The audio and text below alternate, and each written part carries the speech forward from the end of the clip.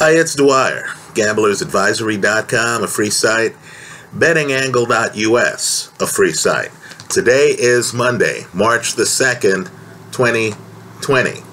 Let's talk boxing, but first remember, the opinion you should follow should be your own.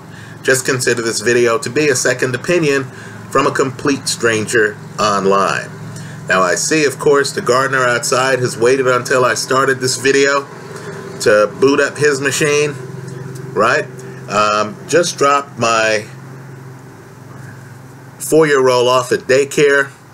Have a court hearing this afternoon in a few hours. Let's let off some steam. Let's talk heavyweight boxing.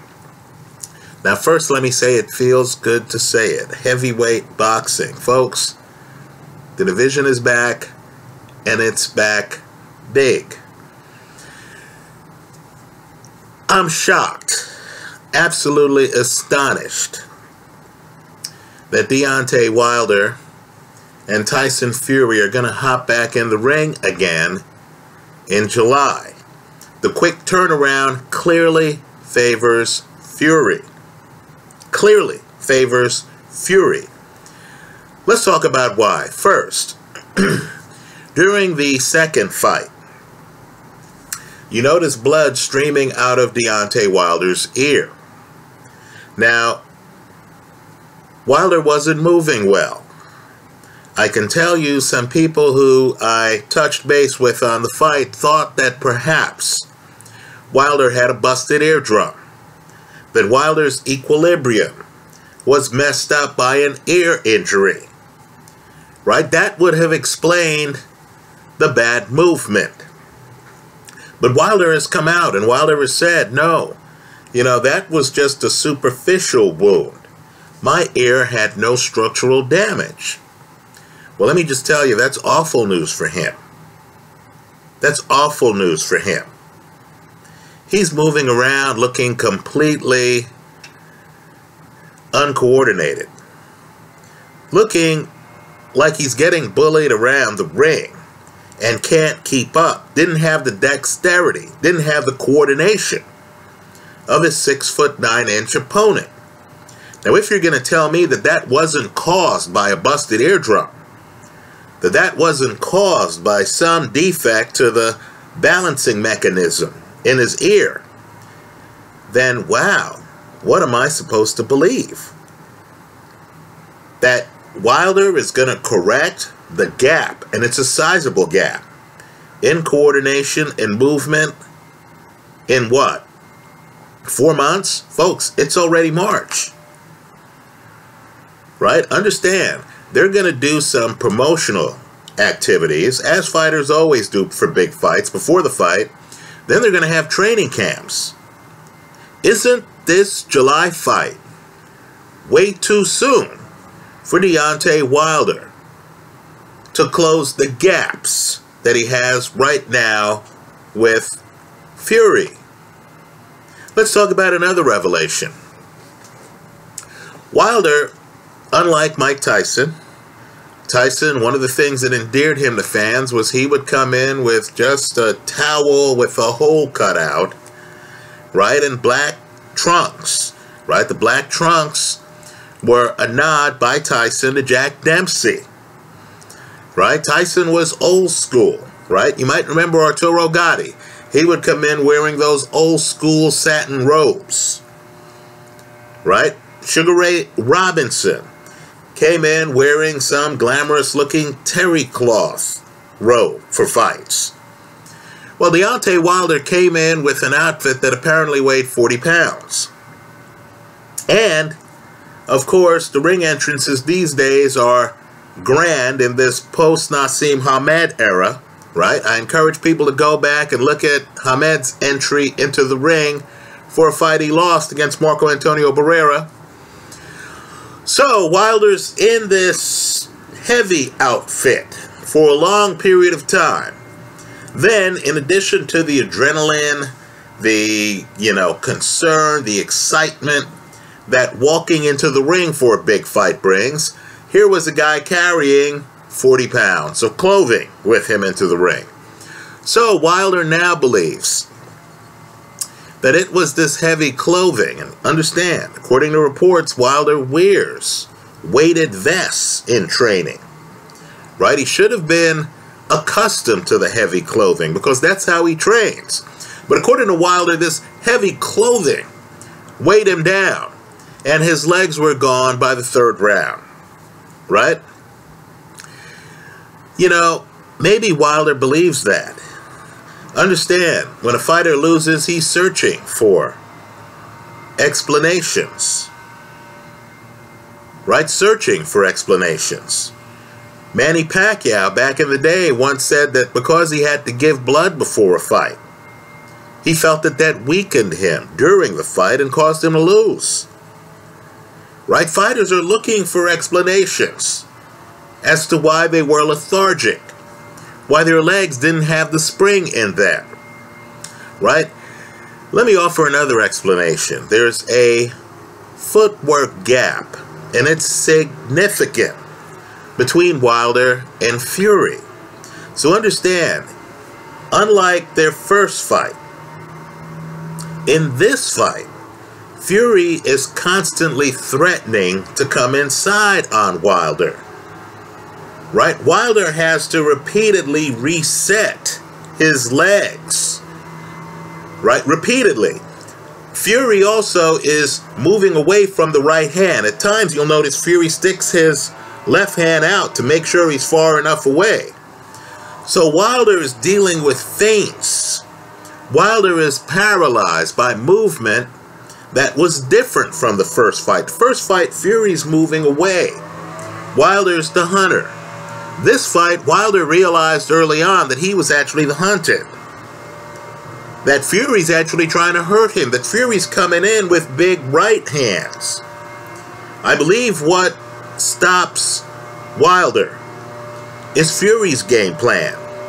It's Fury's movement. Also, there's a comparative thing going on. You're Wilder, you can barely move in the ring. You're fighting a guy who's going wherever he wants to go, who's moving a lot better than you. So rather than think to yourself, because these guys are champions, right? Wilder enters the ring an unbeaten WBC champion. Rather than think to yourself, man, this guy moves a hell of a lot better than I do, right? Rather than think about that, rather than think about the fact that Fury's two-handed. So when Fury moves certain places, Wilder has to stop. Wilder has to think to himself, is Fury going to throw a left hook? Whereas when Wilder's moving, Fury doesn't have to stop and go as much, because Fury doesn't have to worry about a Wilder left hook. Wilder's one-handed, right? Wilder's a straight right hand up top. Once Fury diffuses that bomb, Fury doesn't have to worry about the other bombs that Wilder does. So understand, Tyson Fury beat Deontay Wilder because he's a better fighter. There's a skill gap, there's a talent gap between the two fighters. Right? Understand, Wilder, this has not been as reported as it should be. Came in weighing 230, which is heavy for him. One of the reasons why his legs went early is because his legs were carrying more weight than they normally do. Right? Think about the lighter weight classes. If I said, hey, you know, Kovalev, you're going to carry 10 extra pounds this fight against a guy who can move, a guy with, to me, the best legs in the division. Right? Those 10 pounds are going to feel like you have 10-pound weights on you, especially when you can't land your plan A, your straight right hand up top. So, in the 4 months' time between now and the fight, right? Think about it. 4 months, 4.5 months between today, March the 2nd, and this fight in mid-July. A fight with so much hype that the guys are entering the rings with costumes. Right? That the guys are doing a lot of, you know, round table discussions. Hell, the fight's so big, online now, they're having roundtable discussions with relatives of the fighters. Right? In a fight of this magnitude, Deontay Wilder is not going to be able to change his game enough to change the outcome of the fight. Let me also say, Wilder's been with his trainer, his group, for a long time. Fury has just hooked up or reconnected, depending on your point of view, with Sugar Hill. Right, so here you have Fury, right, with a new trainer. Folks, they're going to take it to the next level. Fury now knows with certainty he can stop Wilder, right? Because let's face it, he battered Wilder so badly that Wilder's corner threw in the towel. You have Kenny Bayless now, the referee, saying he was about to stop the fight. You have Wilder going down off a body shot with Fury's offhand. Right? Fury now understands that the path to victory includes him coming inside, something he may not have realized in his third fight back when he fought Wilder the first time. So make no mistake, Tyson Fury, in my opinion, is going to win this next fight, likely by stoppage again. Right? Wilder's dead on his feet in the middle of this fight. Folks, it was a 12-round fight. Right? It was scheduled for 12. Wilder's dead on his feet. How is he going to last in this fight? I don't think he is. I think the bet for the third fight is the same as the bet for the second fight. Wilder's only chance of beating Tyson Fury, quite frankly, is by KO. You want to take Fury to win? We can play around. We'll look at the odds when they're posted of the over-unders. We can play around with over-unders. But I believe the safer play here is Wilder to win, and you can hedge just to break even. Excuse me, Fury to win, you can hedge just to break even with Wilder by KO. Right? That's how I see that fight. Now, let me say this, and I don't say it lightly. Tyson Fury's unbeaten. Think about the best heavyweights of the last, we'll go back 15 years. Right? Understand that Tyson Fury has already beaten Vladimir Klitschko when Klitschko was champion, multi-year title holder. And he's beaten Deontay Wilder when Deontay Wilder was an unbeaten champion. If he pivots after this fight, and let's be real here, Fury's still unbeaten. Quite frankly, he shouldn't even have the draw. I thought he won the first fight. If Anthony Joshua beats Kubrat Pulev, and let me point out, he's going to have to be on his front foot to do so. He's going to have to come in on gaps in Kubrat Pulev's jab. He's going to have to use power. He's going to have to fight the fight that Vladimir Klitschko did against Kubrat Pulev, because if he allows that fight to go to decision, there's going to be controversy. Right? You don't want fights to go to a decision when you're dealing with a guy with a superior jab who has made his career around that jab. Well, let's say Anthony Joshua destroys Kubrat Pulev and there is no controversy. If Tyson Fury fights Anthony Joshua this year, right? He fights Wilder in July. If his fight after that is against Anthony Joshua, right? Because Joshua has to realize, that Alexander Usyk is also a dangerous opponent who doesn't bring the legacy that Tyson Fury brings. right? If Joshua is able to annex the lineal heavyweight championship and the WBC heavyweight title, that would be a huge accomplishment. So understand, if Tyson Fury fights Anthony Joshua in his fight after Wilder, assuming he beats Wilder, if Tyson Fury beats Anthony Joshua and becomes someone who will have beaten Vladimir Klitschko, by the way, he beats Klitschko in Germany, right? Very different than the Anthony Joshua Klitschko fight in the UK, right?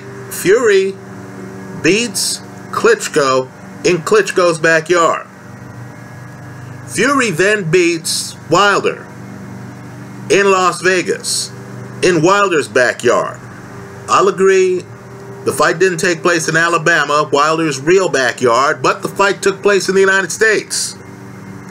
If Tyson Fury beats Anthony Joshua after beating Deontay Wilder, so that he is still unbeaten and will have beaten Vladimir Klitschko, Deontay Wilder, and Anthony Joshua, folks,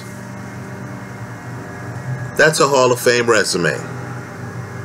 He would never have to step in the ring again. You've had some guys in boxing history, right? Jeffries, the guy who Jack Johnson beat when Jeffries foolishly returned to the ring against a dominant champion.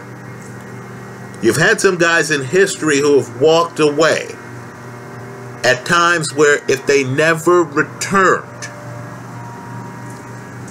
you would be talking about them as one of the best heavyweights in history, right? Understand, Jeffries was unbeaten when he meets up with Johnson on July the 4th, 1910. Understand, if Tyson Fury, who at different times has said he wants to run roughshod through the heavyweight division, but at other times has said, look, I'm looking for the off-ramp. I only want to fight a limited number of times. Understand, if the same guy beats Klitschko, Wilder, Klitschko when he's champ, Wilder when he's champion and unbeaten, and Joshua when Joshua's champ, that's a Hall of Fame career, right? The other fights against people like Dylan White and stuff like that, those would be academic. The Joseph Parker possible matchup is intriguing because, unlike Dylan White, Joseph Parker actually held a share of the heavyweight title, right? Also, I believe the Parker-Joshua fight was hurt badly by the referee. You saw Andy Ruiz collapse the pocket on Joshua, knock him down 4 times. You saw Joseph Parker try to collapse the pocket on Joshua, only to be stopped by the referee. I believe Joseph Parker, though, because of the loss to Dylan White, right? Because of the loss to Anthony Joshua, because of the fact that Parker right now doesn't have a belt, I believe Fury could avoid Parker if he wanted to retire without an outcry, right? So make no mistake, you're looking at history here. You're looking at a champ, and I'll agree with Otto Wallin. I've said this in prior videos.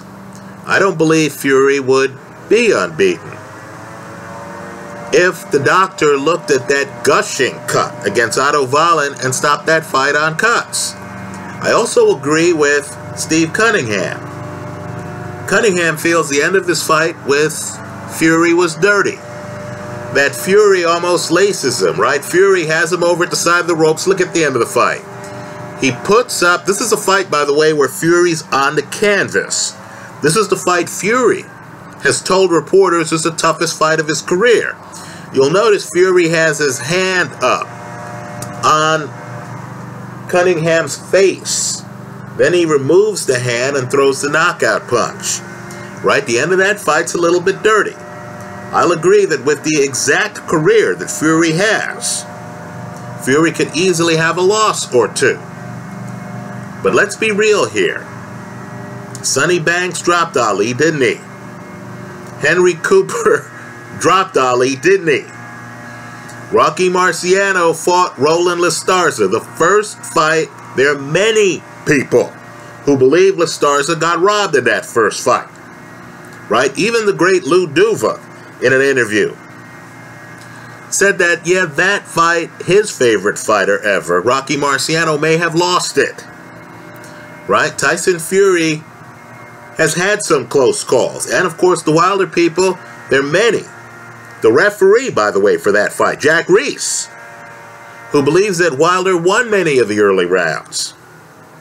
Right? I disagree with the analysis, but let's just say Jack Reese did have a better view of that fight than I did.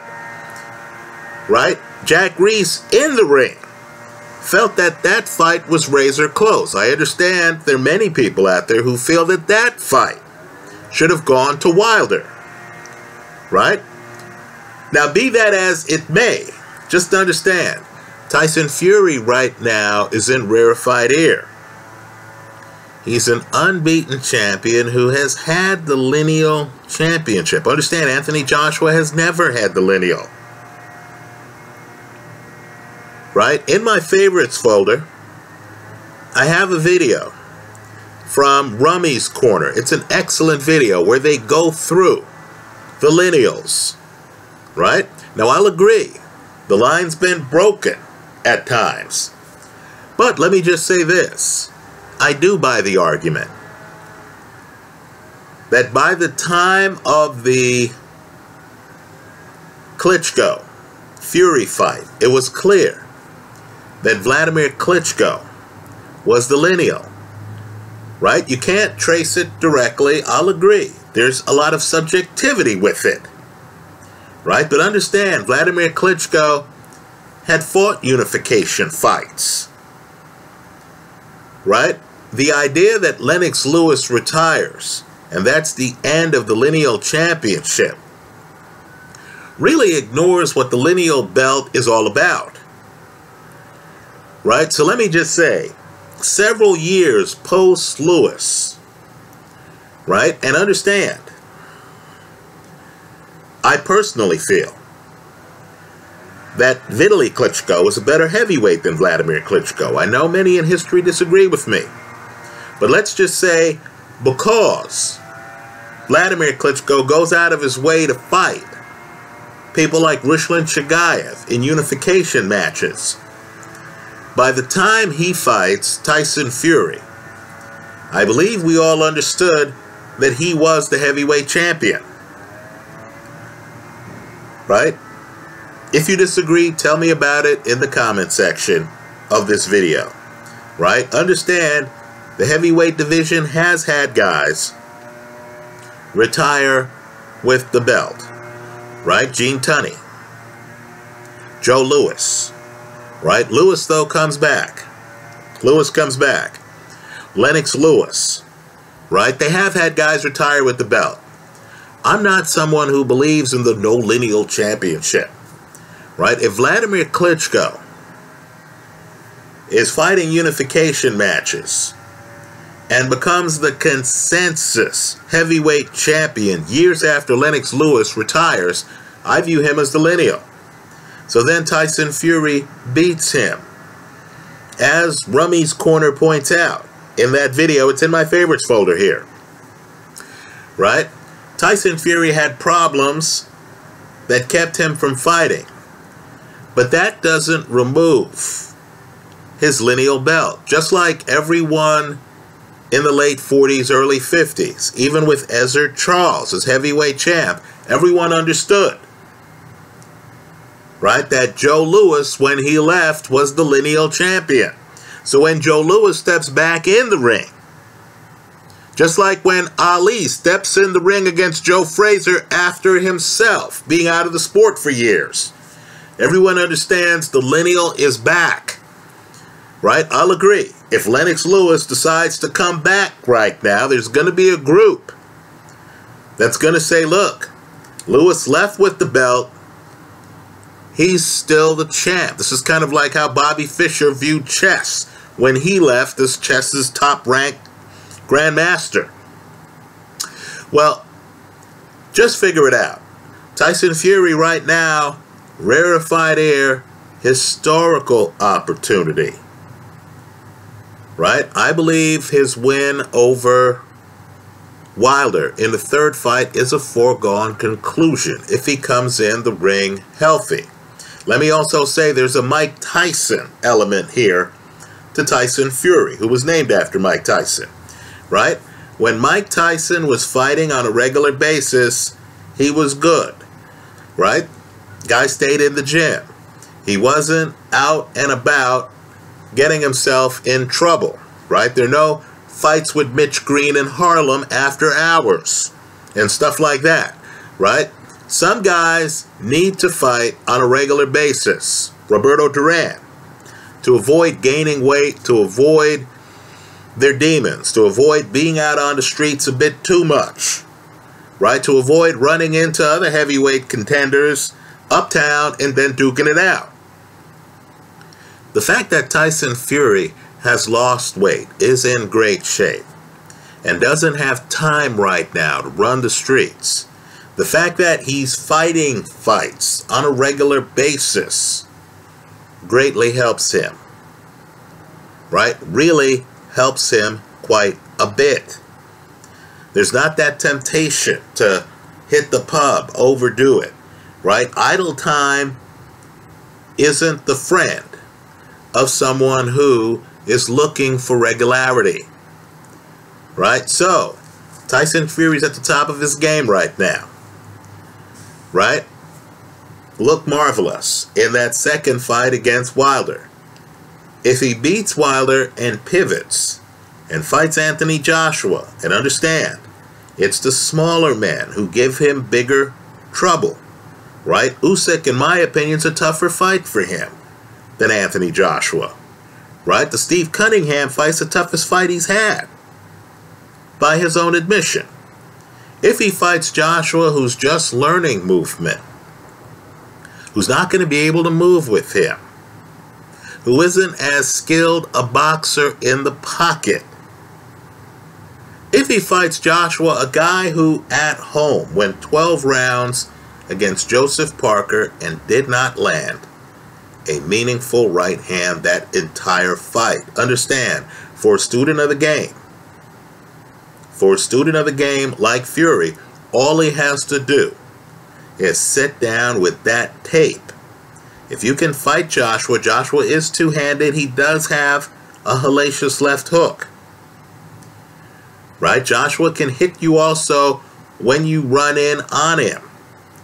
Right? But if a Fury can take away Joshua's right hand, just like he took away Wilder's right hand, I believe the Joshua fight's an easy fight for him. Right? Let me also say, too, Joshua, according to reports, was down in sparring against Daniel Dubois. We saw him down against Dylan White. Right? You saw him down against Andy Ruiz. Now again, great fighters can hit the canvas. Right? George Foreman is on the canvas against Ron Lyle. Go back and look at that fight. Right? Championship fighters in big fights against real opponents, sometimes they're going to get hit and they're going to get dropped. No question about it.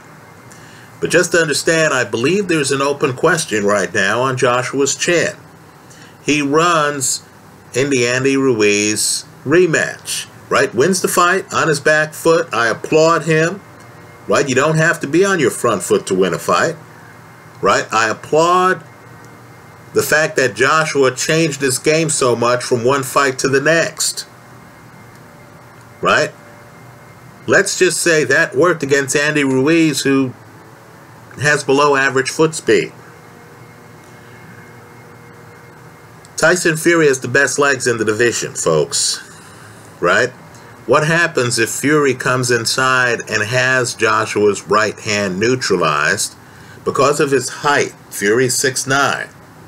He's able to stay away from Joshua's jab. Understand, Fury can be episodic. Right? What happens then? I'm telling you, the Alexander Povetkin fight, you need to overlook the scorecards, right? Look at these ridiculous scorecards in Deontay Wilder fights. Just revisit Deontay Wilder, Gerald Washington. I thought Washington's blanking him early in that fight. In fact, revisit the first Deontay Wilder-Luis Ortiz fight, right? I didn't see how Wilder was winning any of those early rounds. Understand the only difference between that fight and the second Luis Ortiz fight, where people understand that at most Wilder won one round up until the knockout in the middle of the fight, was public perception. Well, understand, Anthony Joshua, I want people to revisit the Alexander Povetkin fight, right? Povetkin is winning those early rounds. I know that's not what the judges saw, and I understand the fight was in Joshua's backyard, and you had a crowd in love with a fighter. Joshua at that point was the box office champ of the heavyweight division. And I understand crowd noise may have influenced some judges. If that's the case, by the way, those judges shouldn't be judging high-level championship fights. Well, let's just say Joshua had a problem. And it was, in my opinion, severe with Alexander Povetkin's movement. I thought Povetkin was winning that fight when Povetkin gets caught coming in. Right? Understand, Povetkin comes in at different angles than Tyson Fury.